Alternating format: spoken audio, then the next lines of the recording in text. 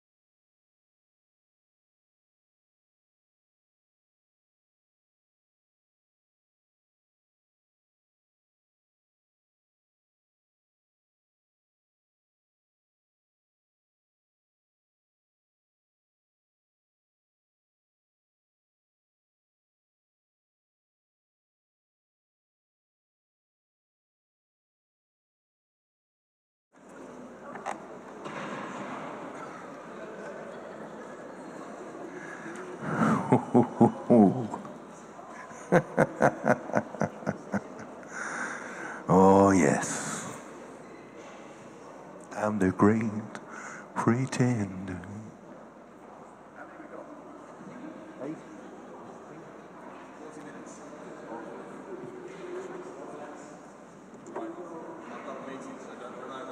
So, Alicia, are you on board?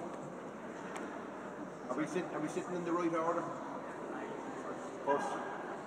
Yeah. If you can just kind of sit roughly along the line that you're sitting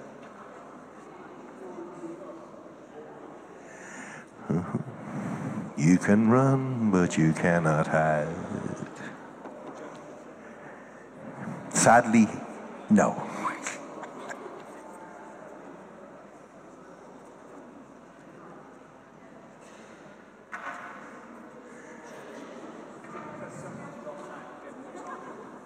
Sadly, no.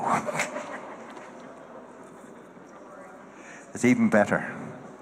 We get to lambaste Brother Weller.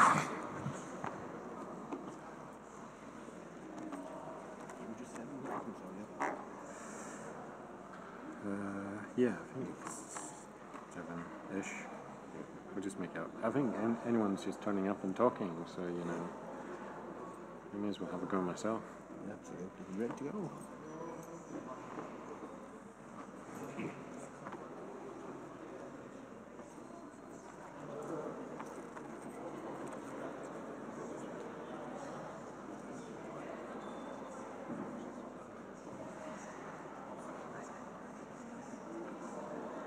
Now, when you're making your seat decisions, just think, are you going in the posh seats or the fourth seats? Yeah. I think actually, well, you know, people have made the decision, but for tomorrow, I'm just giving advance notice, there's no sitting in the posh seats tomorrow. I want everybody down in the auditorium. I want to see blood on the sand. So, I let you off today, but tomorrow, no sitting up in the royal boxes.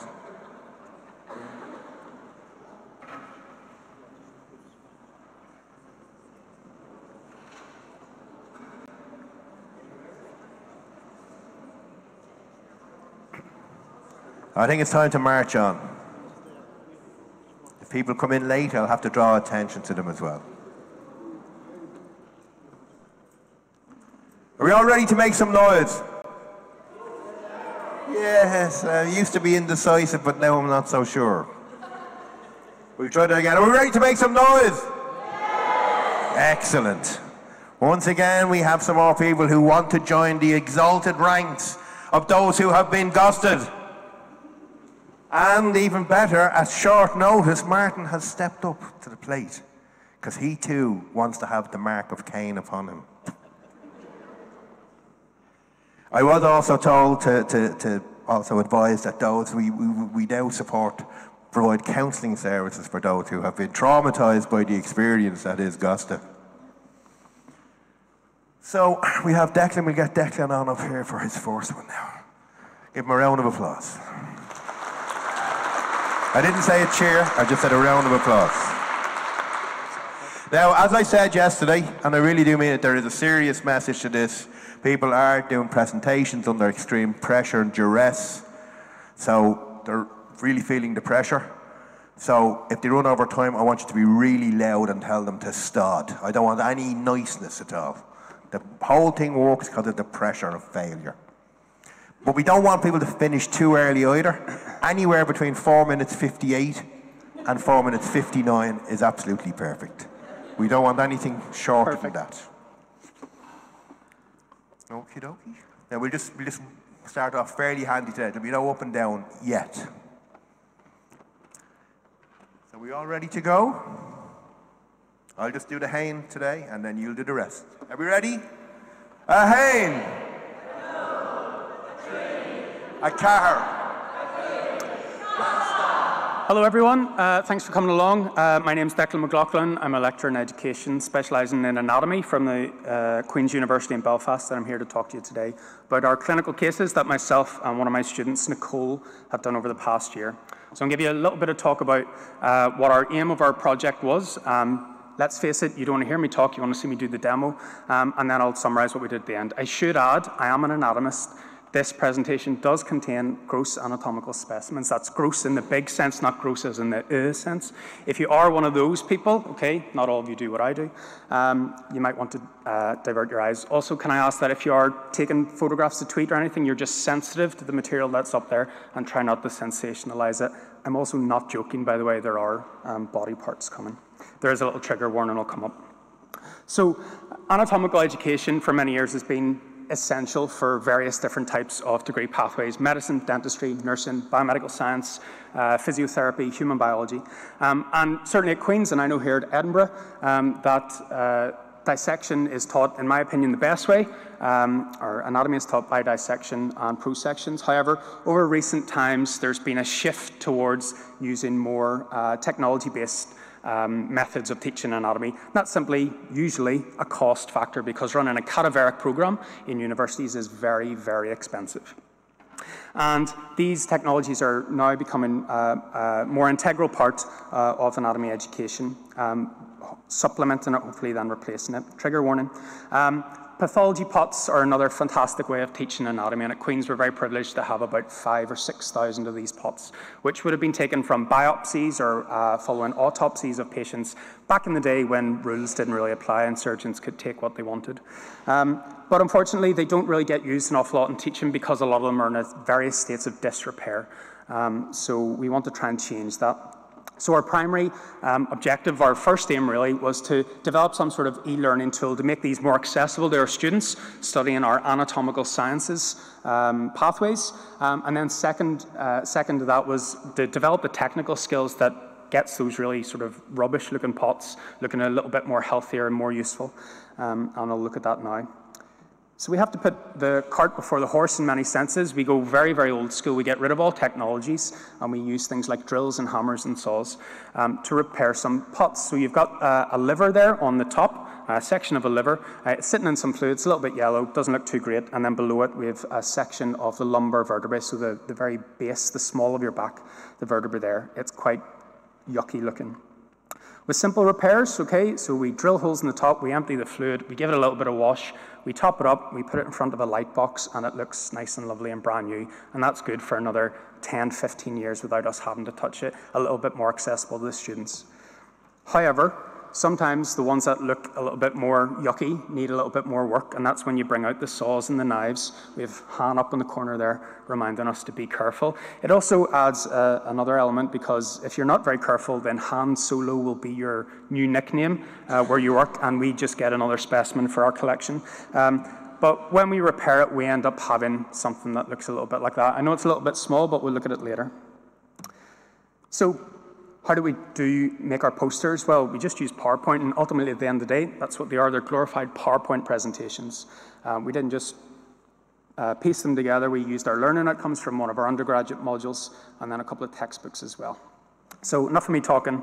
Let's see what Phoebe and Rachel want to show us. So this is it. It's a glorified PowerPoint presentation. It's got lots of QR codes, little links that we can go to. Students can test themselves with little hyperlinks here that will go out to Google Forms. If you want to come and chat to me outside, I've got the poster, I've got the presentations with me. You can have a little look at them.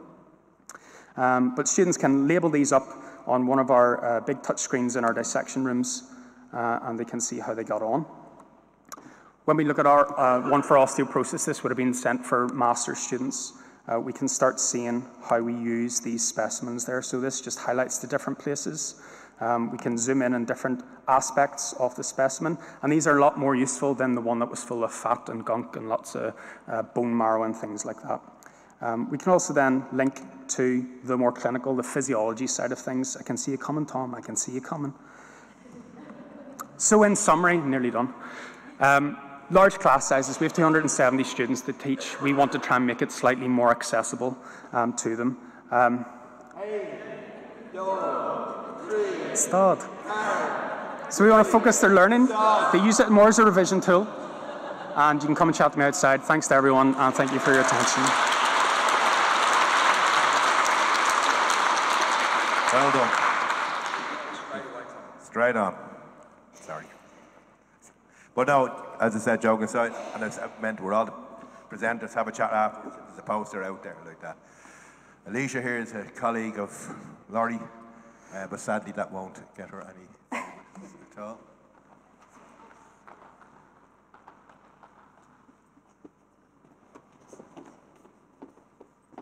Alright, let's just get you underway. Here we go. Are you the next one? Yes. Perfect. There you go. I'm not ready yet. Ready? No. No? No. Did you hear Gasta? Oh, no. Okay, now you've had one sort of bit of a count in. So we just go left and right this time. We start off with Hain, Doe, 3, Carr, Cooey, everybody together. But this time at the Gasta, I want a big arms. We need to start getting the cardiovascular going. We'll be doing the step up and down. I know everybody loved that. And God forbid you put down your laptop for 2 seconds. I know it's an EdTech conference, but who do? We'll start off here on the clay side, by the way. There you are. Clay is left, Jas is right. A little bit more. Couple fuckle. Couple fuckle means couple of words. I know you all thought it was something else. That's all it means. That's all. Are we ready? Hey! People up in the posh seats not doing anything. You do know, like, it's a class. I can see you. So we'll try that one again. Are we ready? Hey!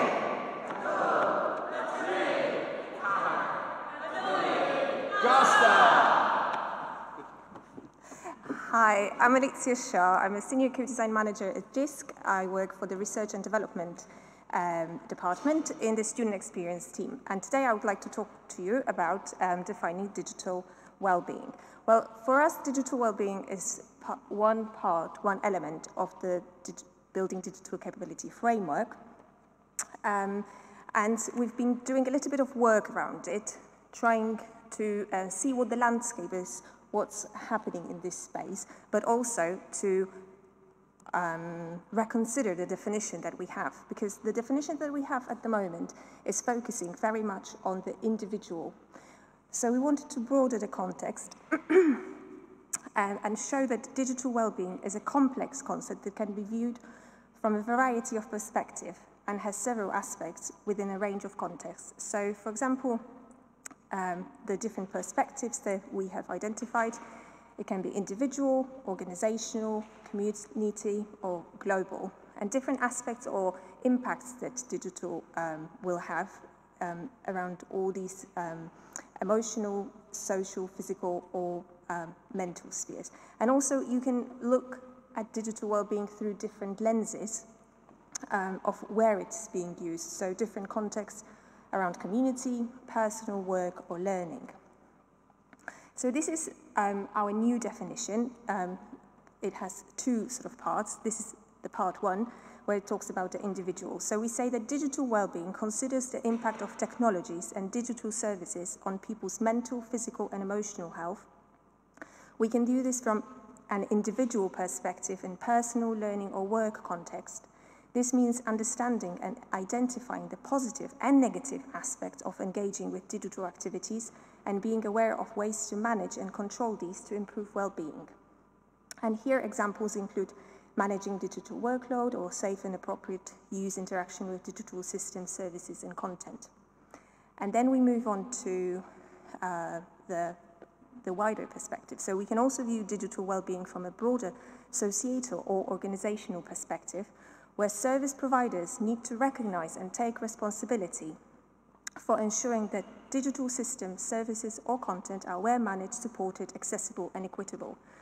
They also need to empower and build capability in their staff, service users, so including students, and partners to engage with these in a way that supports and improves their well-being. And here examples include recognizing and acknowledging the impact on users, and generating an organizational culture that supports and enhances digital. There are sort of further examples there. And looking at different aspects, there are different aspects of health and well-being in a broad sense. So mental health, emotional well-being, social well-being, physical health. And digital can have both negative and positive impacts on all of these.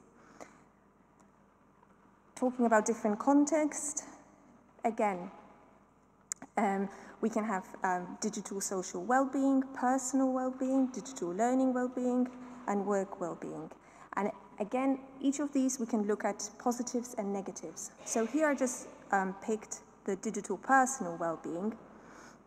And if you think about positives, we can think about creating a positive identity, building self-worth, enjoyment, but also there are some negatives, such as negative comparison with others, addictive behaviors, passive consumption. So our new definition broadened the context and also tries to show that it's a complex picture, and also that we have to look both at negatives and positives. So we are hoping that you're going to join the discussion on Twitter with the hashtag digital wellbeing. We invite you to our digital community of practice event, which is happening in Edinburgh on 27th of November, where we're going to be having a little bit more discussion and a workshop session around it. There's also a mailing list, and we have published a blog post recently with a new definition, and we would invite you to comment and send your feedback. I'm done. Boo.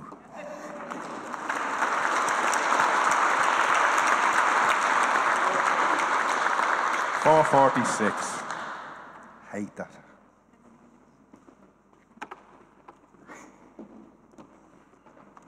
Right.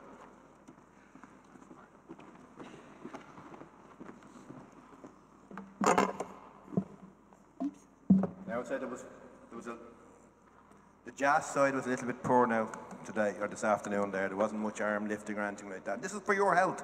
I'm thinking about you. This is getting it up there and getting the blood moving around.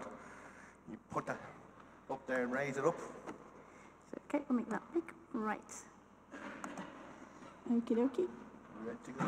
We'll try it again, but this time definitely this side here was much better. So I want a bit more noise from this side in particular. Are we ready? We start this side with the haying. All together on the cooig and all together on the hands up for the Gasta. Are we ready? That wasn't rhetorical, that was a real question. Are we ready? Yes. A haying.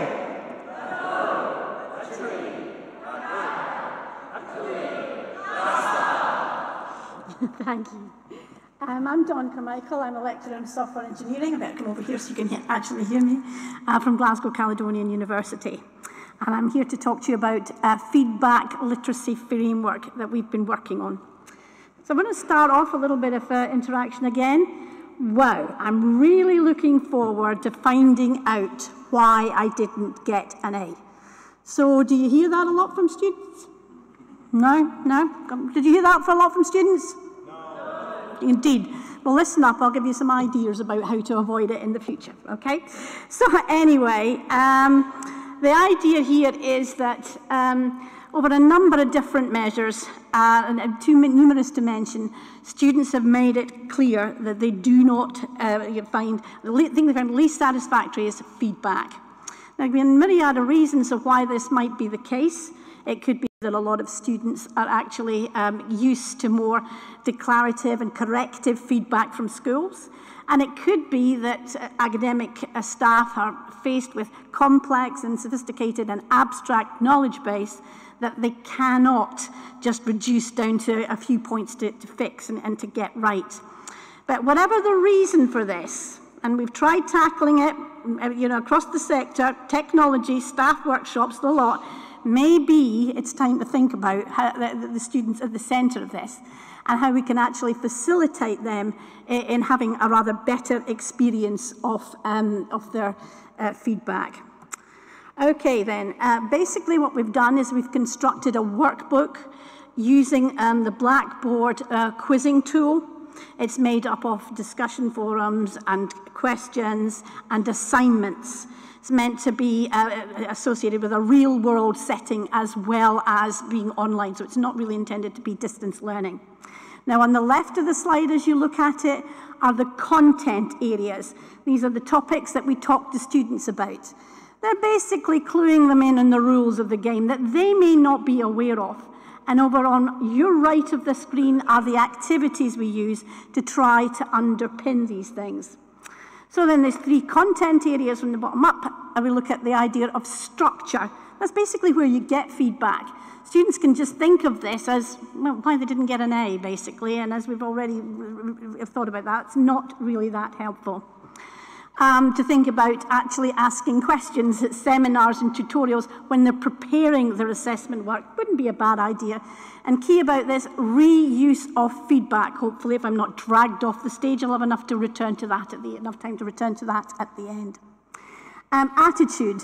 We also deal with this idea of the disappointment, the affective domain, if you will, and actually helps, we intend to at least endeavour to help students deal with the disappointment by objectifying their work. Flawed work is not flawed self, but also to see that emotional reaction to feedback as part of the feedback process itself and to ameliorate that with discussions with staff and with peers. Thinking skills, clearly with this type of approach that's meant to empower students, the idea of metacognition is absolutely central. And therefore, in supporting students to make self-judgments before they hand in work. But here's one of these things that I mentioned about the idea of rules of the game. Well, cue seeking, for example, students who tend to do well tend to cue seek. That means, for example, they're honing in on things that are important to the problem domain. I'm absolutely certain that you've honed in at the idea of metacognition, and that's going to be important with the idea of a feedback literacy framework. And also they have antenna going for anything to do with the word assessment coming out of the lecturer's mouth. And these are types of ideas.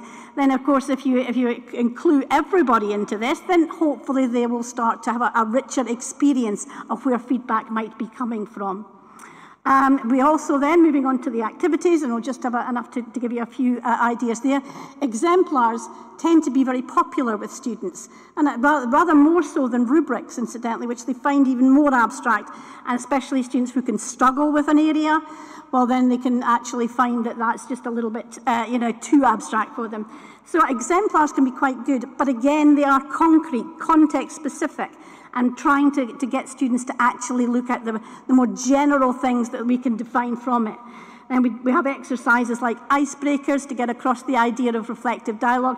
And that very last thing before Diane calls me off, I'd just like to make the point, future planning. The idea of encouraging students to see feedback as at the start of an assessment process by reusing the feedback they already have. And so thank you very much. A-0, A-3, A-car, Kuik, start.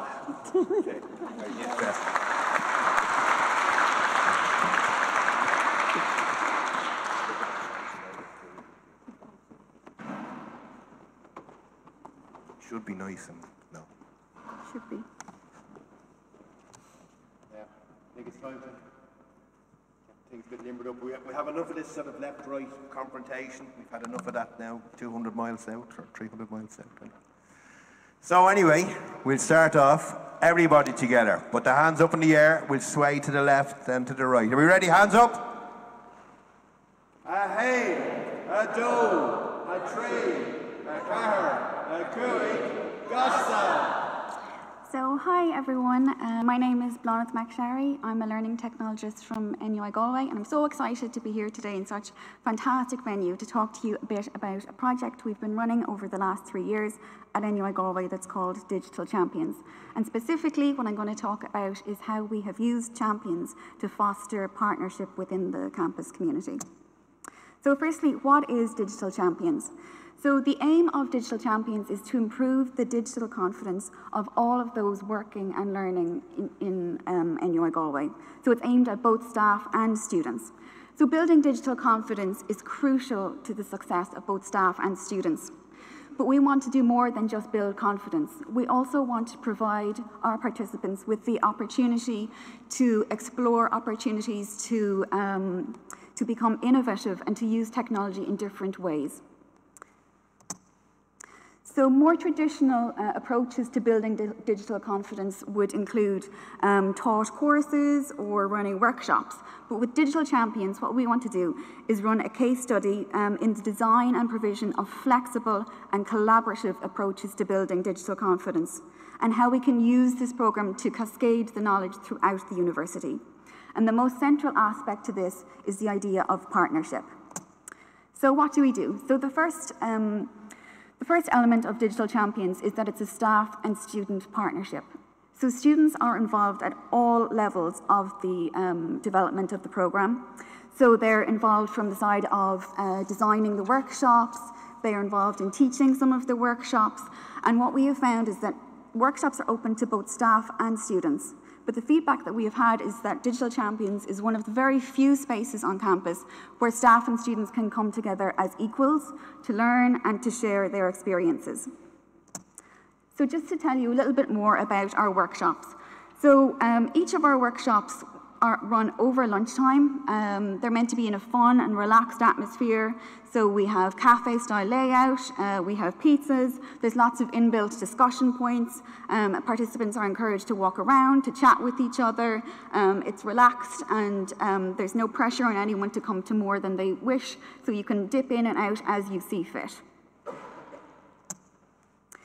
So another element that has been, I guess, unexpected when it comes to Digital Champions is the idea of building partnerships on campus. So not only is it a staff and student partnership, but we have found it to be a great way within the Teaching and Learning Centre to build partnerships with other student initiatives, with curricular and co-curricular activities.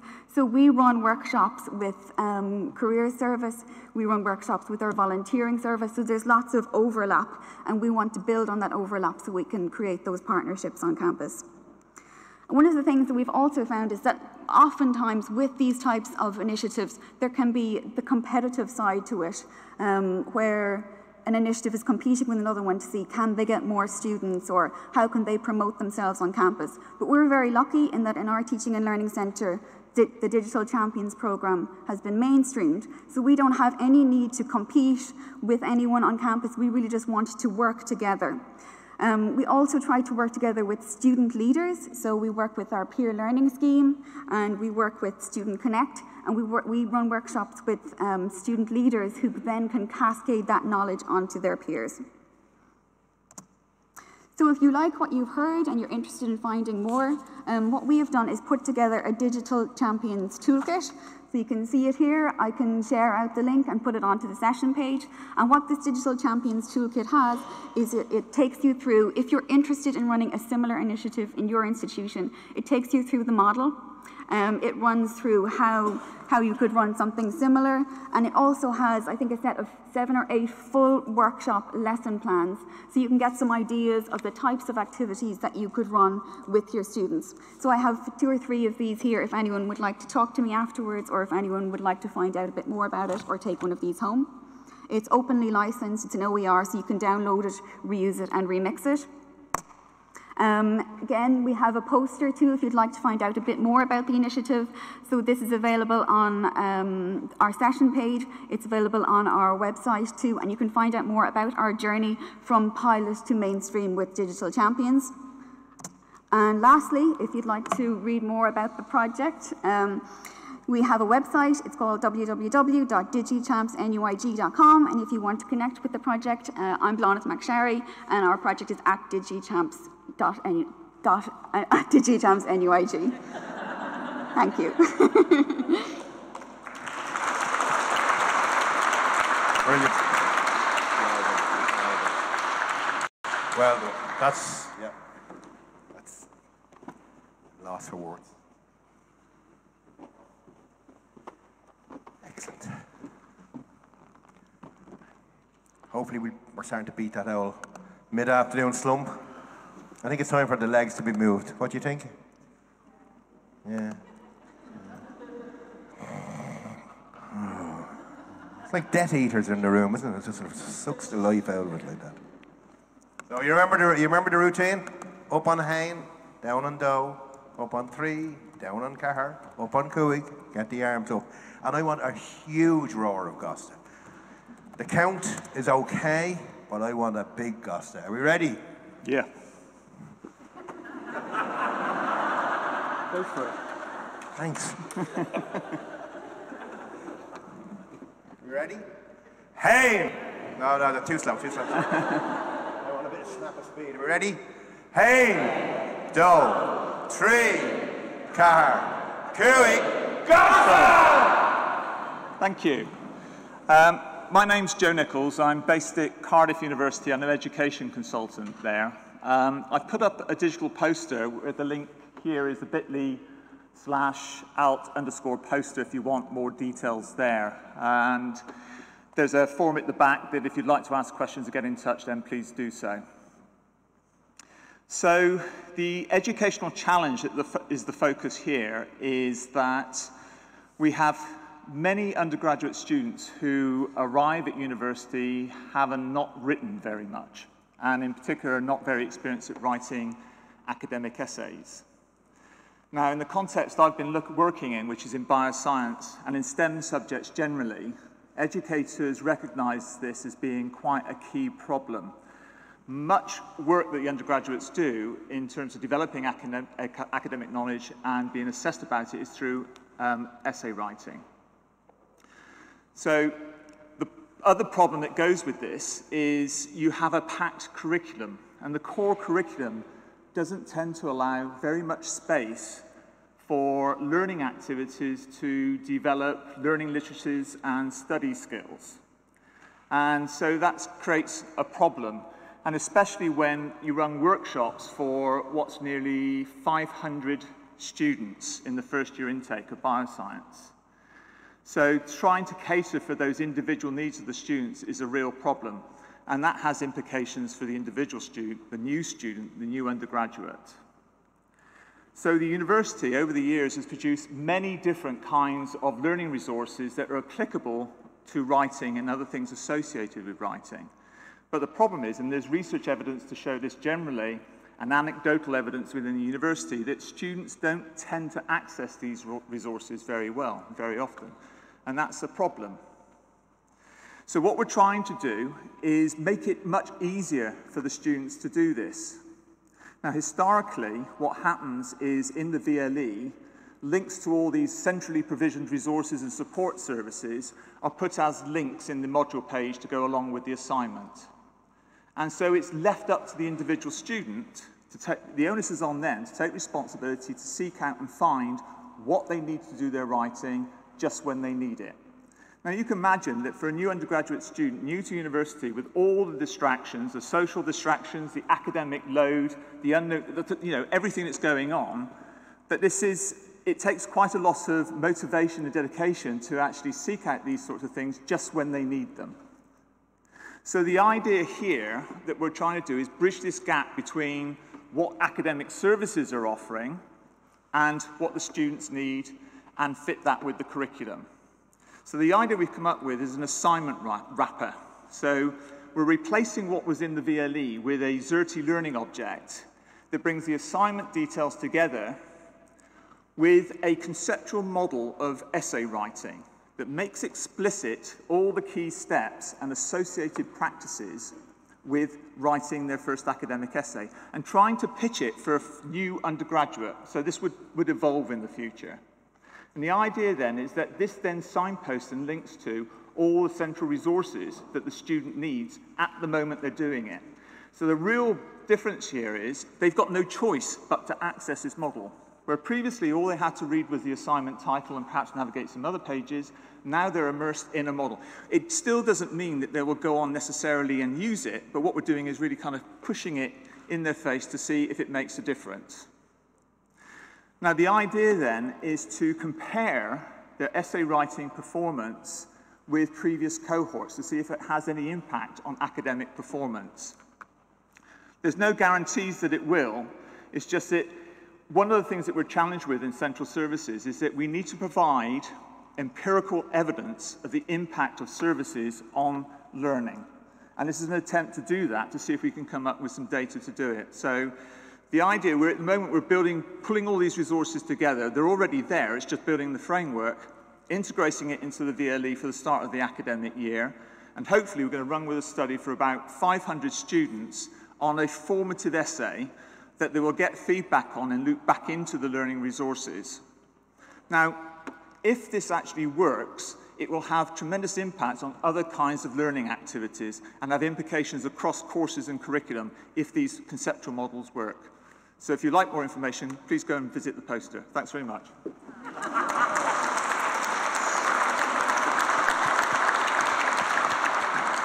Caroline, Robert.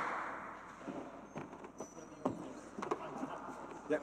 Walk away, Caroline, is it? Yep. Yeah. I don't like the last two speakers who are right on the button, and we don't want that. We want people running over to them. That's what the crowd demands.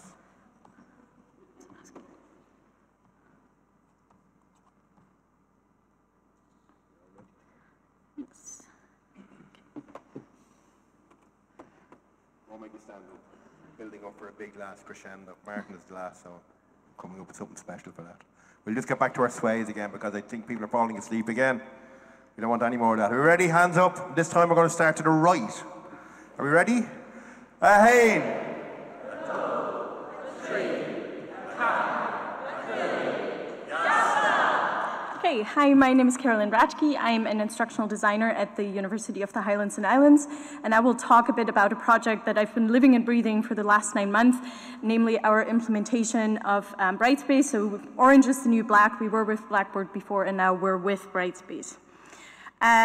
The goals in implementing our new VLE were, on the one hand side, to build capacity and confidence in the use of the new learning environment, but also to enhance teaching and learning practice consistent with the university's learning and teaching enhancement strategy. A link to this strategy is in the submission that we made on the website. We faced a couple of challenges because UHI is a very distributed organization. So you can see on the map, that's a map of all of our campuses, of our colleges. So we have 13 different academic partners all across the Highlands and on the islands. And on top of that, 70 local learning centers. On top of the geographical distribution, we also teach anything from FE to HNC, HND, and HE, which means that we have a lot of different programs, and staff has very varied needs in terms of what they do with their VLE. So our approach was a very flexible approach. We wanted to provide staff with a lot of choice to really foster engagement with the new VLE, and we as the project team were adapting and reacting to staff needs as quickly as we could. We so far evaluated our implementation of the new VLE mostly with surveys that we gave to the champions that we had at the academic partners. So we always had a local person who did training and was a point of contact for all the staff there. And we also did surveys with staff. Going forward, when people are more comfortable in the new VLE, we also want to do a module and unit enhancement review to see how people are using the new VLE to enhance their teaching. The framework we used for our implementation is the ProSci-ADGAR model. If you're not familiar with that, it has 5 components. First of all, to raise awareness and create desire, then to create knowledge and the ability to use the change, so the new VLE in our case, and then the reinforcement. So how have we done this? First, raising awareness and creating desire. The most important bit was to get as much stakeholder buy-in and engagement as we could, and that means senior management and the academic partners, as well as from staff. We tried to use as many communication channels as possible, and we found that actually staff preferred the local communication channels. So as you can see from the graph, most staff actually found out about the new VLE from their local champions. That theme of preferring local support or local communication continued in our fostering knowledge and ability. So we delivered face-to-face sessions, either delivered by the champion or a member of the team, as well as some online training through webinars, a self-directed online module, and recently virtual drop-in sessions. But again, as you can see from the graphs, staff actually preferred workshops, they preferred local drop-in sessions, and they weren't too keen on the webinars and the VC, so we have shifted our approach according to what we heard from staff. The phase that we're in right now is the reinforcement, so staff are starting to teach in the new VLE on Monday, and then we'll go forward and concentrate on especially the enhancement. Some of the results that we've seen so far and lessons that we've learned is that time and timing is really essential, and we just want to stress the first point here. Staff really need protected time to engage with the new VLE. Because we're such a unique institution, we have a lot of staff that is part-time, so they had sometimes issues engaging with all the training or making it to professional development events. And we had some industrial action earlier in the year, which created some issues as well, because again, it took away time from staff to engage with the new VLE. Flexibility is really key, so we try to provide as many varied opportunities as possible for engagement with staff, and due to the tertiary nature of our institution and the different programs that we have, as I said, FE, HNC, HND, and HE, we had to work closely with individual program teams to really meet all the different needs they have and talk about how they can use the VLE to the best of their potential. And, but to end on a positive note, so we're not at the end yet, as I said, we're looking more at enhancement, but students so far have said that they find the new VLE easy to use and navigate and very intuitive. And if you want to learn more about what we did, here's my email address. Thank you.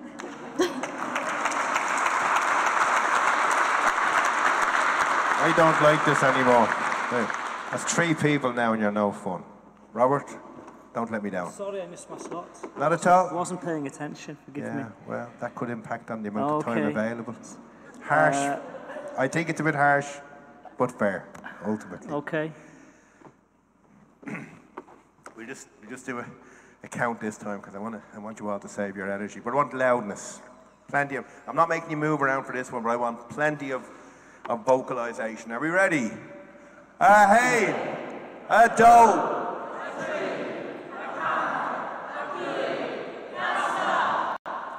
I'm going to have that in my dreams tonight. Hello, everybody. Good afternoon. My first Gasta talk. This is exciting. Right, so I've got 5 minutes to tell you 3 things. If I can go to the next slide. There we go. 1, who I am. 2, what I do. And how we can work together.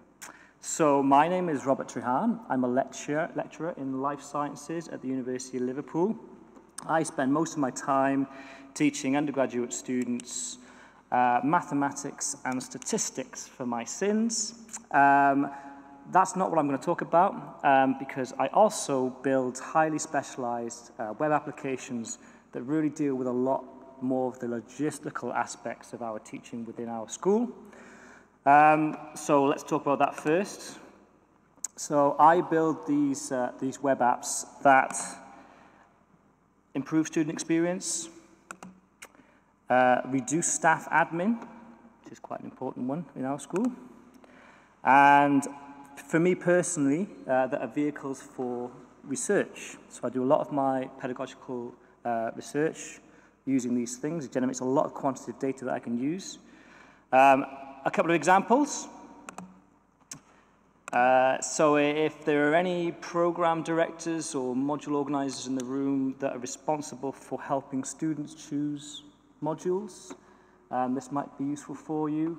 For our biological sciences program, so we've got 400 students, and across 3 years they get to choose any permutation of about 20 modules out of 140. Okay, so generally every student has a unique experience. Our university intranet static website is absolutely useless at providing them with information in an organized manner that allows them to make informed decisions about the modules that they take. So we built this. This module scrapes all of that data into a single dynamic website.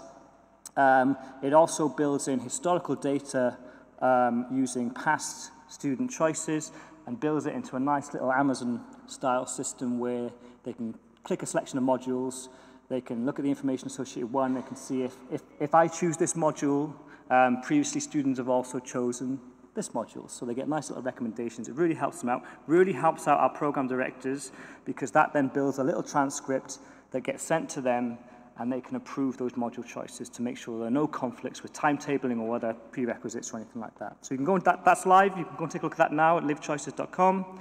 Another example. So, who's been to IKEA recently?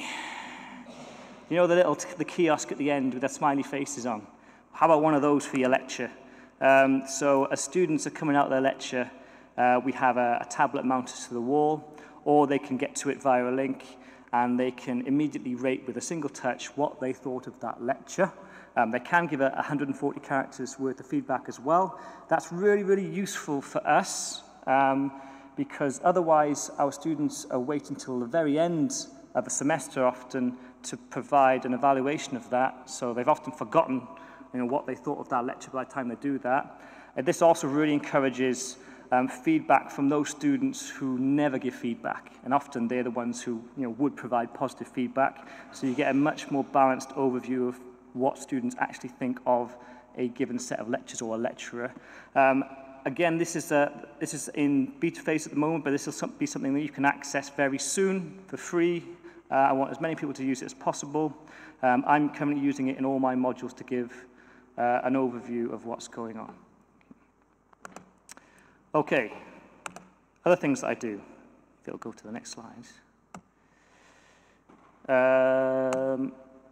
Project allocate. Anyone here responsible for sorting out honours project allocations in a module? See your hand up there. Isn't that stressful? So we have 400 students in our 4th year who have to be allocated projects to over 200 academics. That is a nightmare, so I built a system that does that in a very objective way. We also have, too far, a system for peer attendance monitoring. So a little app that students can log into, well, it's login-less, but they can go in and to ensure that they submit their attendance. They can only submit it if they get a code from their peers. So they have to be in the room to submit their attendance. I'm pretty much done, it's okay. If I can just... A hain, a doe, a tree, a car, a cooig, stud. Thank you.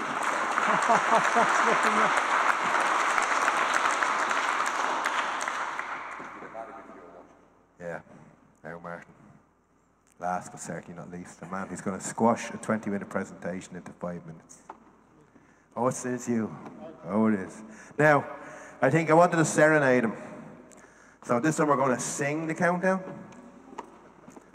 Now, it's very simple. We're just going to keep to the tune of a doe there. So it'll be a hain, a doe, a tree, a car, cooig, and now you can start your Gasta. Will we do a rehearsal? Hold on, let me find where I am No, first. I think they'll need a rehearsal. So you can just sotto voce for the moment. Are we ready? A hain, a doe, a tree, a car, cooig, and now you can start your Gasta. I don't know where it is. Where is it, Martin? Where is it, Martin? I think you need a bit more rehearsal time, Martin. So this was a last-minute Gasta thing, so it's not that I'm incompetent or anything Not like that. Yeah, we'll have another quick rehearsal. Are we ready? A hain, a doe, a tree, a car, the one with cooig, and now you can start your Gasta. Cool.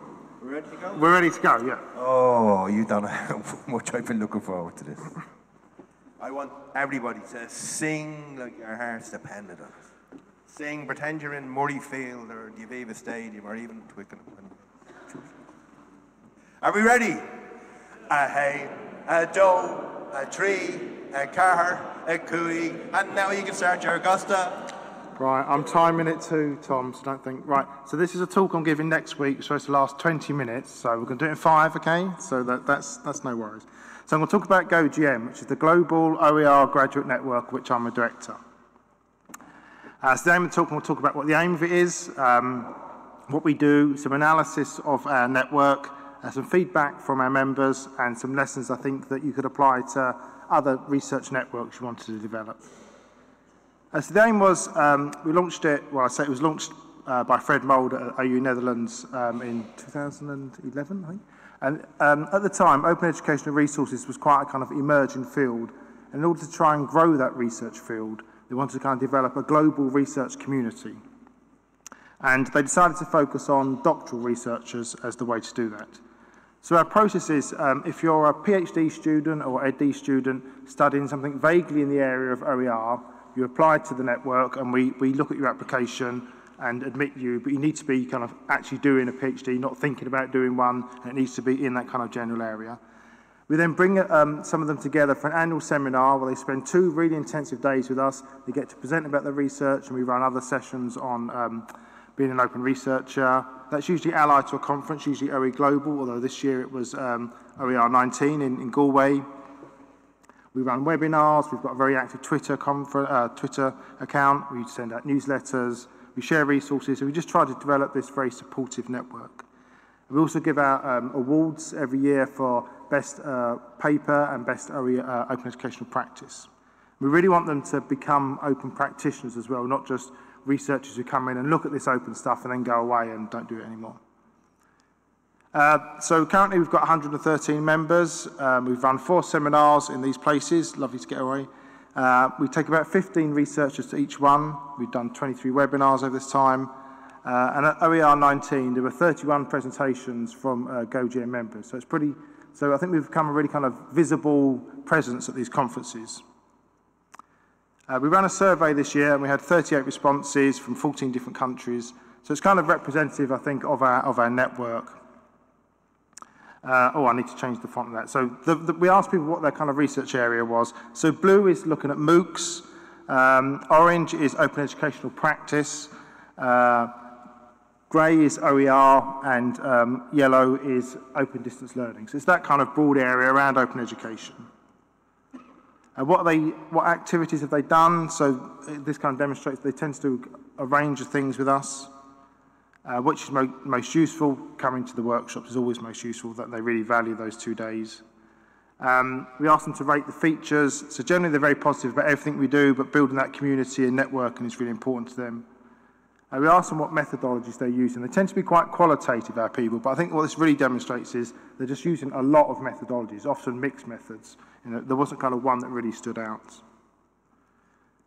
This is some of the feedback on the seminar. So, as I'm saying, the seminar actually impacted my research plans immediately, and they connected with participants and went back and changed what they were doing. People saying it was priceless. You know, one of the messages that often comes across is people often feel quite isolated. This student says, all too often I felt like an outsider. Since few are interested in the same thing that I am, and meeting up with others kind of really changed their perspective. I've got to say our members really love us and we really love them. It's a kind of very supportive collegiate network. And this kind of message of overcoming isolation was really important for them. So someone says, being so far away and isolated and in a broken institution, I was thankful for the community and collegiality. And I brag about how friendly it is to people in other research fields. And this person saying, meeting fellow GoGen researchers face-to-face this year has made an enormous impact on me. Hold on. Right, so things we want to improve. So we're coming to the end of one lot of funding, hoping to get some more funding. We want to try and we get a kind of peak of activity around the seminar. We want to kind of get that going more throughout the year. We want to encourage more participants from Global South. Now we've got alumni, we want to have more of them involved. So quickly, the lessons.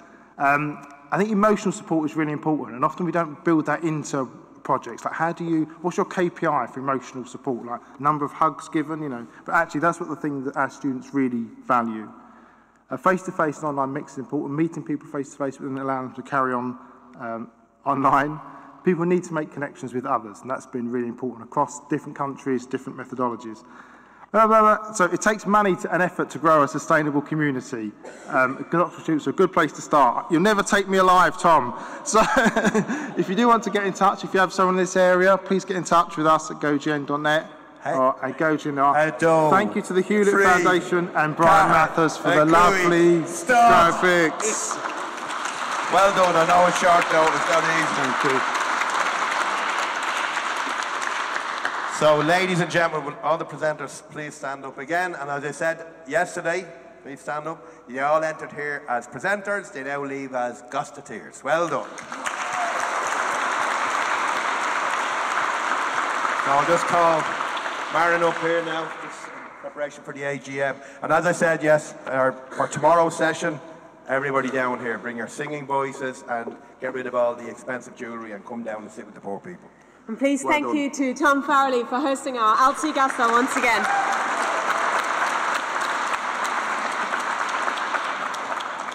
As Tom said, ALT's AGM and also this year's CMALT ceremony is now in the hall. We're going to get underway in just a couple of moments once the stage is set. If you are a CMALT holder and you are keen to come and collect your certificate, please do come and sit towards the front, as we'll be calling you up as part of the AGM. If you are a member, please stay for the AGM. If you are not a member and you are vaguely curious, please do stay as well. Everyone is welcome. This is an open meeting. So we'll get underway in just a few moments. Thank you.